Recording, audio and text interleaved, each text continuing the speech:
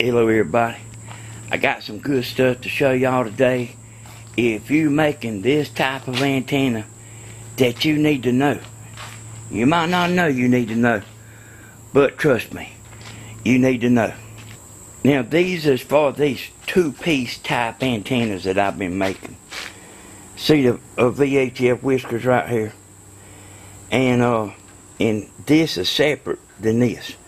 There's two wires, see here. Oh wow, that's dark right there. But there's two wires coming down. Alright, I moved it over here in the sun. And y'all know this is the ultimate antenna right here with the VHF add-on. And I've got to tell you how I found this out. And trust me, you need to know. One day I was testing this ultimate antenna out, because I sell them. Sometimes people don't need a booster. So what I done is I sat down, and it took me a while. But I figured out how to make this antenna stronger. Okay? That being said, I was using the Channel Master 7777 booster. When I done that upgrade, I had done something that made the signal strength go up. That's a secret. But it's in my videos. I just ain't telling you what I done that makes it do that, you know.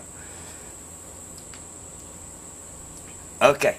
When I went to a customer's house to install one, see, when I was testing without the booster. But whenever I put that most powerful booster they make on here, that thing, it picked up the same channel on all the channels. And what I'm telling you is, it was too much. It was too much dB gain for this antenna.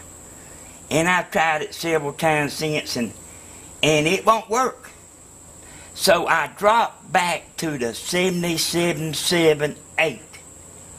And that cleared everything up, but you can't use the 70-70-77 with this antenna. Okay, so to get on with the story, here's one I built the other day. It's on another channel. This is a two-piece, but it runs into a two-piece booster. And this is the only antenna right here that I know of that runs in a two-piece booster. Now don't go to thinking, oh well, what you even talking about? I'm talking about sometimes a booster is too much for how close you are to the TV station. And here's what I'm saying. This is fine and dandy as long as you can use that booster. But if you don't need that booster, these two coaxials is a problem. And a splitter ain't exactly the answer neither. I'm going to show you what is. This right here is a UHF VHF splitter. But it splits it right. And I'm actually gonna make a video of this, but I don't even know how to open it. And see, I got a surprise box here. I got a bunch of these. A bunch of surprise stuff anyway, for making videos. So see, if you live in the city, you may not need that booster, but you want your UHF and VHF connected right, to where one is not interfering with the other, because it will do it. And I want to tell you, I got people that's making my same exact videos. Same exact videos. I heard somebody on one of their videos come up, asked a question, where did you get the link for the VHF whiskers? And he didn't answer them. You know why he didn't answer them? Because they come from me.